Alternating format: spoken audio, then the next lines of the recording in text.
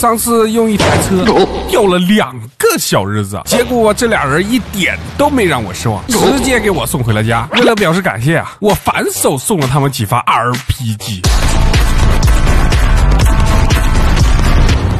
炸了他家车库，又送了他们几个 C4，炸平了他家主楼。最后惊险撤离。由于我最近在机场过于活跃啊，吵架多的一天，所以我决定去远一点的地方销赃。到了，先把箱子拖去卖了。这次赚的也不算太多啊，25万，嘿嘿。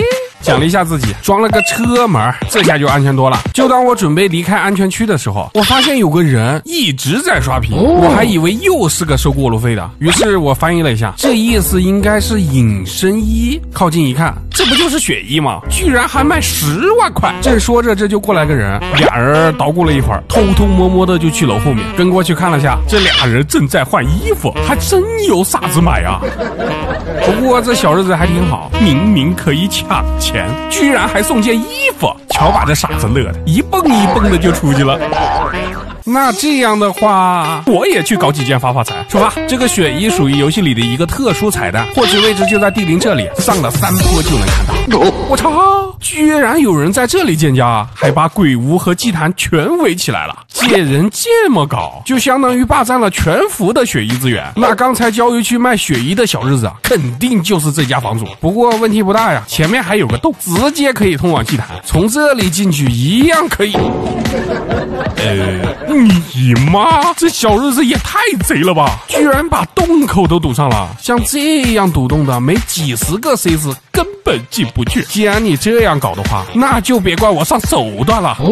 这个血衣的彩蛋是由3张字条开始的。第1张在鬼屋旁边的井口上，讲的是下面有个地下室可以进去。第2张在鬼屋旁的树上，说的是地下室会有一个发光的法阵。这第3张呢，就在门口的墓碑上，也是最重要的一张，告诉我们触发彩蛋需要的物品，再到晚上12点的时候放在法阵里面就可以获得血衣。所以我先出去收集点材料，这个材料主要是蜡烛，可以去教堂收，剩下的就是丧尸身上不可描述的东西。嘿嘿。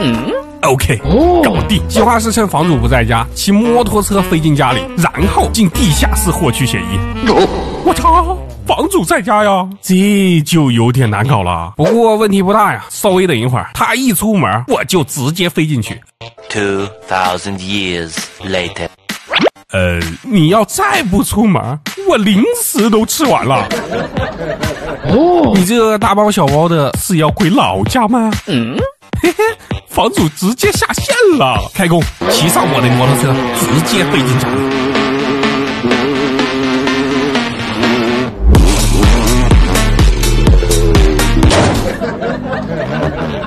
OK， 完美着陆。我发现这边的楼梯可以下去。我是万没想到呀，这家伙把鬼屋也围得严严实实啊，2个后门也都是金锁，有点难搞。不管了，先去搞衣服。前面的井里就是祭坛，不过我得先把陷阱解决了，要不然还没进鬼屋，我先变鬼。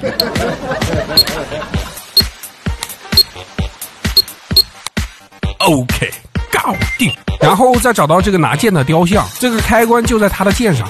OK， 这门就打开了。时间不早了，先去弄衣服。这个红色的就是召唤血衣的法阵，把材料按照法阵先放好。手上再拿个打火机，静静的等到12点。搞定，这就是血衣。不过现在出去就有点难搞，得去骑摩托车再飞出去啊。关键是摩托车在楼顶啊，想上去得撬锁。金锁。OK， 上2楼就一个楼梯，不过里面还有一道门，也是金锁。搞定，这出来就可以直接上房顶了。OK， 把摩托车骑出去。主要是这趟没带啥东西，工具准备的少，你等着，我开车回来，今天必须给你上一课，教一下你血衣的正确用法。不过这个计划首先需要把他家的门全部打开，开这个家应该问题不大。搞定！你妈还有一把。OK， 开完院子的门就该开房子了。不过要是想进鬼屋，里面肯定还有一道门，继续开锁。开了，跟我想的一毛一样，里面还有一道门，开了这道门，里面就是鬼屋了。开搞。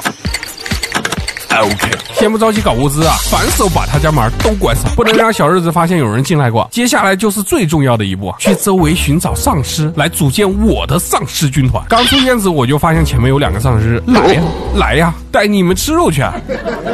走着走着，前面又发现2个体格壮硕的丧尸啊！看你们骨骼惊奇，定要加入我的丧尸军团。看得出来，他们跟了我之后很高兴。嘿嘿。A few moments later， 现在来看看我的丧尸军团。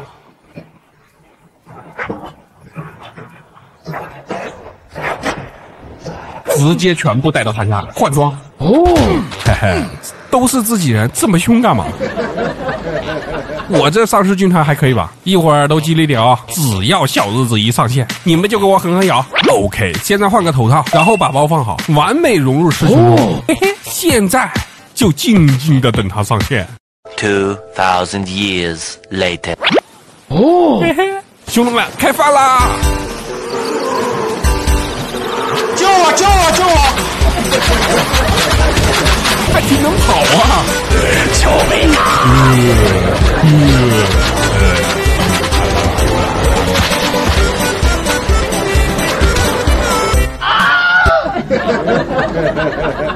我这丧尸军团厉害吧？根本逃不掉。趁房主复活的时间，赶紧去找他的复活床。最后我在鬼屋里找到了他的复活床，并且还有3个箱子，能住在这里面。这小日子的胆子是相当大呀！既然你胆这么大，那我再给你个惊喜吧，把丧尸全部引到鬼屋里。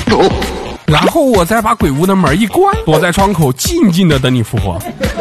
哦，嘿嘿，意不意外，惊不惊喜？太残暴了！差不多了，先把丧尸都给清了，再把复活床拆了，然后把车开过来，把这3个箱子直接拖走装车，搞定。这车里还有几个 C4啊，就当好心送给你啦。